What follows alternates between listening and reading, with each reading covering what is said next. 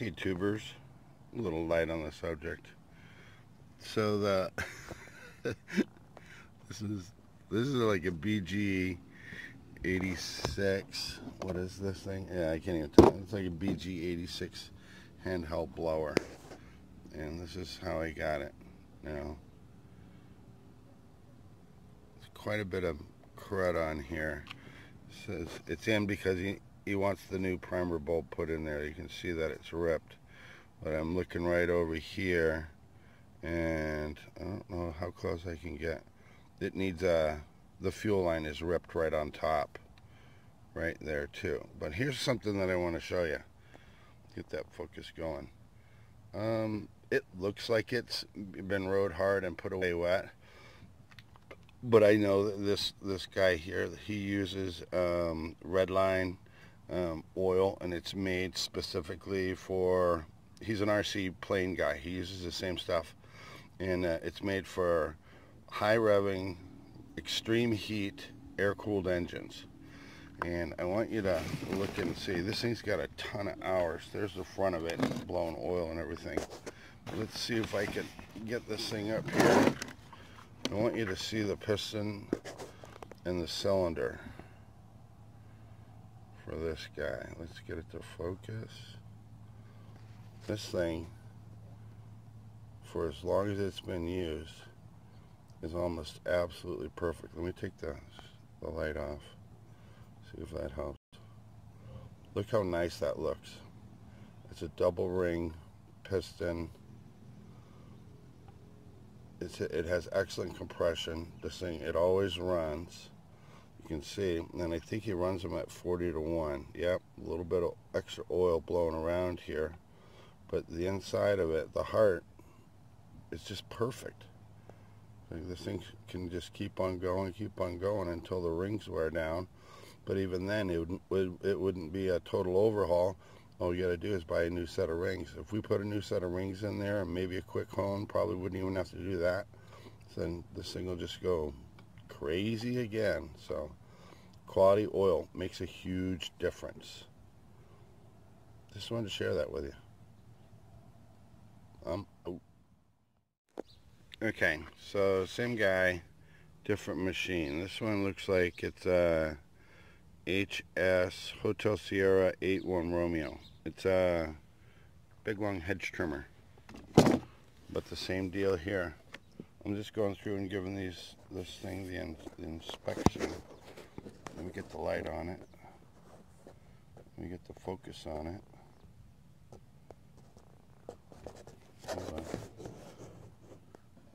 Same scenario. That Redline Red Max oil that he uses is just keeping these machines looking really, really good. Doesn't that look nice? So, and then if you're wondering, like I said, it runs about a 40 to 1 mix. Here's the plug. Like, look, it just, I don't know if that was just put in. Doesn't look like it, but that's absolutely perfect. Got a little bit of carbon on the bottom part of the plug. But that's a nice machine. It's in for a sharpening, so I'm going to come through here and sharpen them all up. But there's like 5 machines to do today. I just, you know what, I might inspect one more just to check, but generally, like, if one thing's going wrong with one with the same owner, then it's going to go wrong with the rest of them. That's what I've found. So yeah, that thing sure looks good in there. Quality oil and high test gasoline makes a huge difference. And then not doing just revving the crap out of your motors when you first start them up. It's going to give you a lot longer life on your equipment, guys. Okay, we'll check another one here in a little bit. Okay guys, so here we are. We're on the third machine. This is another Hotel Sierra 81 Romeo. There's the one that we just did from before. And we're just going through, giving them a wellness checkup. And let's put some light on the subject. Same thing. It's looking good. Looks real good in there. Doesn't it? Red line is what he uses. I use the Caster 927, which is basically the same thing. So while I got them apart, what I'll do, here's the plug. Let's see if I can get a better focus on that. Come on, baby. You can still see that the center electrode is still nice. Little bit of, what do you call it? Little bit of carbon, nothing. Just absolutely nothing serious. So this thing's going good. Running real nice. So when I get these things this far down, that, you know, I took the exhaust off, which is what you would do like if you were buying used equipment. Check the plug. Run it. Not gonna mess with it with the carburetor or anything. If it's running good, don't break what's not broken. And I always just go back through and I set the air gap. It's just something. It doesn't take very long, and it just ensures. Because like once I hand this back, you're gonna say, okay, that's commercial. So like 30 days. If you have any problems, then bring her back. So yeah. So far, all three machines are looking great on the inside. Some ring wear, but that's normal without scoring. I mean, that's their job. That's the sacrificial part in order to give you good compression, is just the ring. So nice. This one, it's in for a sharpening too. So okay, we'll keep going. Okay, you guys, here we go. More of the same. I already set the air gap on that. You don't need to see that. Plug is fine. Here is this cylinder. Let's see if I can get that up. Focus, baby. Focus, baby. There you go. Still looking beautiful. Isn't that nice? So yeah. So now there's whatever. These have all been gone through. Remember these Husqvarna ones, the one with the bad handle? I can feel it going bad in another one here, so maybe it just needs a little bit of grease to try to make it last as long as it does. That inside safety handle is like $13.50, but I forgot where I got it.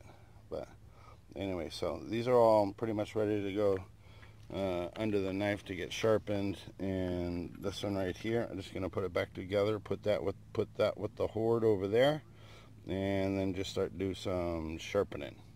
And then I also have all these chains to do. Ta-da! Okay guys, I'll be back. Oh, and after I shut off the camera, I wanted to show you something. This is the muffler on this one, and you look up inside of there, there's an awful lot of carbon built up. You see that right there? So I got a funny feeling that spark arrestor is going to need to be burned off or cleaned up. So we're going to check that here in a second. I need to take it, put it back on, and then remove it from the bottom. I'll show you how I do that, because I can't hold the muffler and wrench this off. It's a 5/8 fitting on there, on the bolt. So we're going to take that off and check it out. Okay, so when the muffler is in place, there's the little guide tube that comes out the front for the exhaust. It pushes it out front. See it right here? Right there. There's the tube. Goes up there. And then where the spark arrestor is, that goes in there. So anyways, I just used the impact. Zipped it off at the 5/8, and they've already taken the screen off. So I scraped out all the carbon and stuff on the inside of there, and we'll put it back together, and it's time for sharpening. Okay guys, this is the last part in this, the hedgers and stuff, but I'm gonna take and undo the handle. This is kind of like a listening exercise. If you saw the first video on the Husqvarna, how the safety switch works, hear that click? There's no resistance. I can feel it. It's pretty good. Pulling straight up. You can hear that switch activating. And then on the side over here, I can feel a little resistance. This one here, this is obviously it's a second unit. Straight pull, no problem. On the left side, you can really hear it. And then over here, that just snapped in. There's a lot it's like it waits till the last second and then it kind of lets go. I can still hear the switch activating, but so it kind of makes me think that I'm going to put some grease in here. I'll show you here in a second. I'm going to put some grease in here and make sure that they're going to be copacetic. I think I have some silicone grease I'm going to put in there, and hopefully it won't attract any dust or dirt, but it's absolutely destined to fail if I don't do anything. It just waits till the last second and then lets go. So that means it's straining the handle down there. I'll show you again in a second, and then you'll know what I'm talking about. Okay guys, so for some of you that may not have seen the last video, this over here, I can't even really see. That's the configuration. This is the switch. How can I do this? There's a switch down there. There's that triangle link right here, and then there's the little knob that comes down from the handle. So I'll show you how I'm upside down. Doggone it. Show you exactly how it works. Right there, it's focused. So when it pulls up, hear it? Activates that switch. It's struggling. Watch how it side loads. It's pushing the link against the side here before it wants to slide up. And then it just kind of gives all at once. See how that side loads that piece? I'm going to do it over here on this side too. It doesn't even want to go. So, anyways, I have some, it's actually like plumber's grease. It's 90% pure silicone, waterproof, whatever. So I'm going to put a little bit of that. Hold on. I just got a Q-tip. And I'm going to take it, I'm going to grease right in here and then on that side, and hopefully that's going to make that a lot easier. So we'll check it out here in a second after I get the grease in. So I put a little bit of grease on the inside of this. See if we can get this to focus, because this is important. You can see the grease sticking out there. But this is the way that it goes in. This side over here is the side that's rubbing on the black inside. You can see like there's a little bit of dirt, but what you can't really see, I'm trying to get as close as I can, it actually has score marks in it from like dirt or whatever being in there. That slows it down. That puts resistance on it, and so now the handle, that little peg right there has to overcome the resistance. That's what strains it and breaks that link right there. I tried to write a letter to or an email to Husqvarna, and my mail got kicked back because I had a link to the video. And then I also went to where they're promoting this. It's a 536 Lima India Hotel Delta 60 X-ray. It's the lithium ones, but that's just a design flaw, you guys. Maybe if this piece was rounded, or I don't know. I don't know. It's a clever design, but I mean, it's destined to fail over time. Maybe that's what they plan on. So I'm going to put it back in, and then let's just see if it made it any easier. Okay, well, it's definitely easier. You can watch it as it activates. When you hear the click, that means it's working.